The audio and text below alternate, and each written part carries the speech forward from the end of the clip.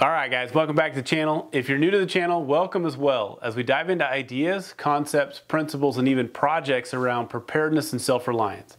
In this particular video, we're going to discuss ideas around water purification and filtration, specifically 3 key ways for creating consumable drinking water. So let's jump in.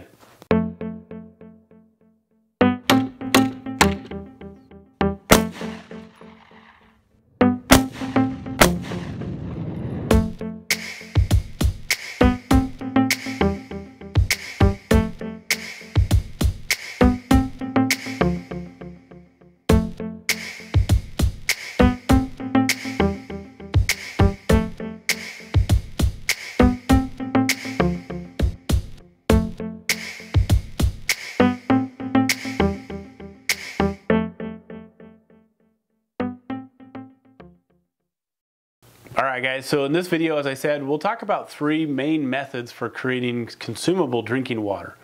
And those could be physical methods, chemical methods, or biological methods. Now as we dive into these, why is this so important? As we all know, when it comes to an emergency or disaster scenario, having consumable clean drinking water is key. We can only last 3 days without drinking water. Think about that. This is not necessarily one is the best way, or we may use multiple methods for creating consumable drinking water, and we'll talk through some of that. All right, so as we jump into the first method, which is our physical method, there's a couple things that we can kind of think about. Some options might be just sedimentation, where you collect the water, allow the sediment of those other minerals and materials to settle to the bottom or the top, and then be able to consume the water that is, we'll say, clean. Now, in that case, again, depending on where the source of water is, you may still need to either chemically or physically treat it in other methods to be able to make it consumable. But sedimentation is one of the options to be able to start to filter out some of those materials. A second option is distillation. Now, distillation consumes a lot of energy, a lot of things that you got to do to be able to create that. So it's probably not one of our best options. Now, the last option we'll kind of discuss today is filtration. And that's really probably one of the most used today is options for filters. And what filtration is doing is basically trying to separate solids and fluids by passing that through a porous material. And it stops the solids and allows the fluids to be able to go through, creating a consumable source of water. Now, in this case, there's lots of different options out on the market. There's several different filter types.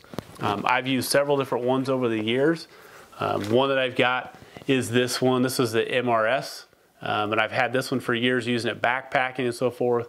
And this actually has a ceramic filter that, again, passes that water through that ceramic filter and captures all the bad materials and allows the water to go through so that it's consumable. And I've used this, again, backpacking, camping over the last several years, and it's been a great way to be able to do that. As with any of these, as I'll show, I'll create links below as well for a lot of these resources. Now, one of the big ones today that I prefer, is probably one of the top ones, is the Sawyer filters. And the reason why I like Sawyers is there's several different options out there that you can use. You can purchase these on Amazon, and again, I'll create links below. But Sawyer creates options for just mini filters that you can take backpacking. You've got the one here, which is kind of a squeeze filter. Allows you to put it on a squeeze bag and to be able to filter a little quicker. And then you've even got sources for more of in-home, where you can put it on your faucet or a hose bib and things like that. So when it comes to these type of filters, I have several different options or different capabilities within my kits based on if I'm going to take it in my bug out bag or my 72-hour kit, or if I've got other options of backup for my home situation. So thinking about options or opportunities for filters is one thing you want to consider. What are the resources? Where's your environment, and what are you using it for? Again, if I'm taking it out, if I'm on a backpacking trip, I may want something that's smaller and more accessible. Or if I'm at home, I want something that may be able to attach to my tap or to my hose bib, depending on the scenario. So these are all things to consider as you start looking at your scenario and what situations you want to prepare yourself and your family for. Okay, so one of the things that we consider when it comes to filter is also, do we have filters in our home, right? Do we have filters already built into some of our water systems? And we actually have a reverse osmosis filter. So we've got that built into the water line within our fridge. And this creates a good source of clean drinking water. Because as we think about from a filter perspective, if you don't have a filter, then pretty much you become the filter. So depending on that particular water source, ideally we know that those water sources should be good. But as we've seen again in recent environment situations, from the train derailments, from different challenges with some of the water sources, that we can't always trust those water sources coming through even our own home. Hopefully we've got some of those options in our home built into our water lines as well, when it comes to drinking water especially. Now I also do have a Berkey filter, and a Berkey filter is a great, just a gravity fed filter, and there's several options out on the market based on the size. But we have one again that we keep with kind of our emergency kit stuff, that if we ever need to filter larger amounts of water that don't allow us to be able to bring it out of the tap or out of those kind of situations, that we can use the Berkey filter as an option as well. So filters is probably one of your top options when it comes to creating consumable drinking water. Okay, so the second method we'll talk briefly about is chemical methods, right? And probably primarily the one that most of us think about is chlorine. To be able to use chlorine to kill any of the bacteria or other bad things that are in that consumable drinking water. Now, again, good or bad, this may create more of a chlorine taste in the water, but it is consumable. And so this is helping us to be able to kill any of the bacteria or protozoa, those things that can be dangerous to us in an emergency situation. And so there's several options out there. Again, you can go buy liquid chlorine off the shelf. Of course, you want to get the unscented type of chlorine, some basic things there. You can buy even tablets, and these may be chlorine and or iodine tablets. So iodine is another option for a chemical treatment. And so you can buy tablets like these Aqua Tabs. Those can be purchased again through Amazon. There's several different opportunities for purchasing tabs or tablets that you can put into your water to be able to kill the bacteria and the other bad things that are there. So those are kind of the chemical methods. And I'll provide some other options and ideas of how you can create that chlorine solution from hypochlorite. Now hypochlorite you can buy, again, you can usually find in kind of your pool area. This is normally what you would find as pool shock. So you can use hypochlorite to actually create a chlorine solution that then would allow you to actually create different amounts of chlorine solution. You could use it for purification of your water. You can use it for cleaning solutions depending on the scenario. And so hypochlorite is a great opportunity to be able to store it a little more easily than storing liquid chlorine. You can actually store it in a powder form and then create chlorine solution from that particular hypochlorite. Now, one of the things that I would be cautious of though, and this is from experience, I actually put some hypochlorite in a container inside my bug out kit, my larger kit that I store at home.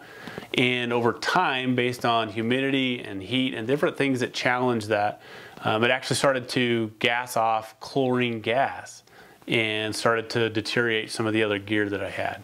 So you can see here, this is one of the things you got to consider, is when you're storing these things, how do I want to store them safely so that, again, they're away from children, things like that. We don't want them to be able to get in and become a dangerous situation for them to be able to consume some of those.